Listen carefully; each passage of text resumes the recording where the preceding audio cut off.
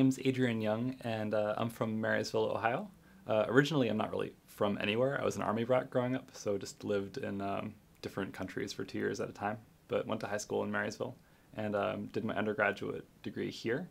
And I got degrees in history and international relations. My father taught history at the Air Force Academy, and my mother actually ran a base museum when we were in the Army, and so it was sort of just suffused every element of life growing up. So in some sense it felt a little bit preordained, but I also quite wanted to be a scientist, so when I came to Ohio State I wasn't sure if I wanted to become a biologist or a historian. I think that's what drew me to history of science, actually. It was a way of combining both of those passions. I loved being a history major at Ohio State. It was just astounding, the range of specialties that were offered by the faculties.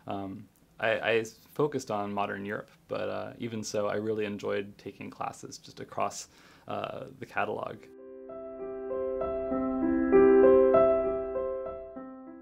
So my project is about how the science of research into human ancestors developed across the 19th and 20th centuries.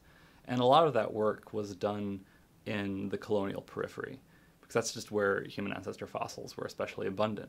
And I was really interested in how those fossil sites were discovered, how the actual fossils themselves were produced and unearthed, what social processes were involved, what kind of unwritten about, unpaid, invisible actors were involved from local communities in producing those fossils, how local scientists on the ground identified them, and how they entered larger transnational scientific networks.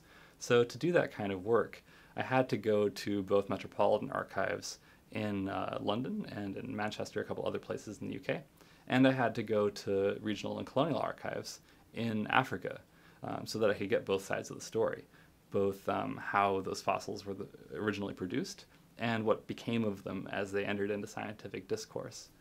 So I applied for some money from the biology department. They had something like $5,000 on offer for students who wanted to do a project in the history or philosophy of life science.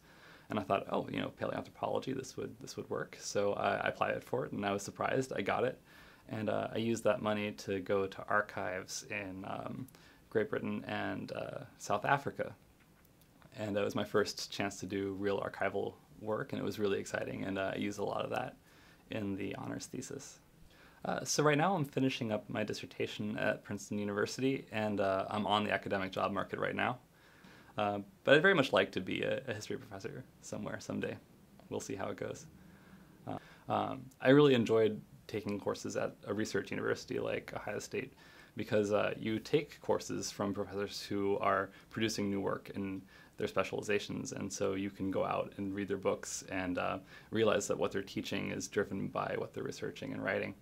I would say in the 4 years that you're here, make the most of your time. Don't just go to lectures and sit passively and receive, but take the time to go meet with your professors, take the time to do independent studies and independent research, because it's in those areas that you can really do something special.